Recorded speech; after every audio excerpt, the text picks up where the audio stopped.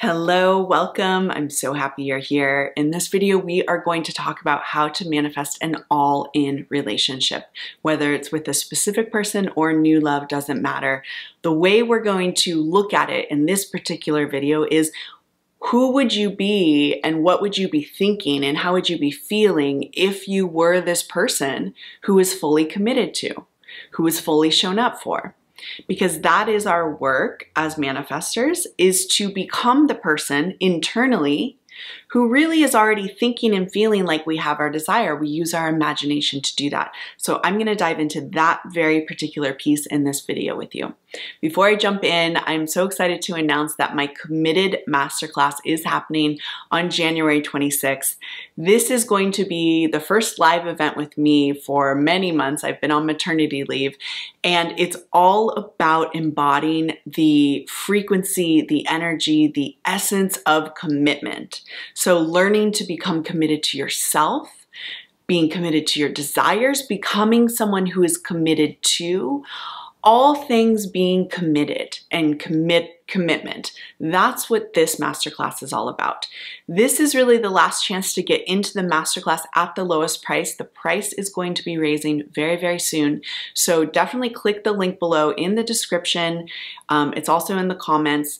Right now, the masterclass is $99, but it's going to go all the way up to $333 by January 26th. So definitely check it out now. Okay, let's talk about this. Who would you be as someone who is in an all-in relationship? This is what we're doing when we're manifesting. We are taking on a new identity. We are starting to see ourselves differently. We are starting to live as if we are that person already. That's what living in the end is. That's what living in the wish fulfilled, embodying the wish fulfilled is. It's thinking about first, we've got to get clear first, really who would I be if I was in this committed relationship? What type of thoughts would I have and how would I feel? That's what we're going to look at now. And once we get clear about who we would be if we were the person who already had our desire, so our desire of an all-in relationship, then we start practicing those thoughts and we practice the way it feels. We practice walking around in the world as that person. We take on that new identity. That is how we manifest it. So looking at manifesting an all-in relationship, regardless of who the person is, doesn't matter right now. We're talking about you. Who would you be if you had this? So what types of thoughts would you have if you were in an all-in relationship? You might think something like, I feel really cared for. I'm so glad I can trust my partner. If this is what you're manifesting, probably write these down too. You can start repeating these affirmations to yourself. I'm so glad I can trust my partner. I love feeling shown up for every day. I can fully count on my person. I feel so trusting of our relationship. I feel like a queen or a king. I feel so cherished and adored. I know I can trust this relationship with everything I have. I feel so loved and wanted. I'm in the greatest relationship of my life. I can't believe I made it happen. I love being in this relationship. These are very easy affirmations for you to start using to really take on this new identity. Now, it may feel strange to say these things to yourself at first. You're using your imagination to essentially pretend that this is who you are right now.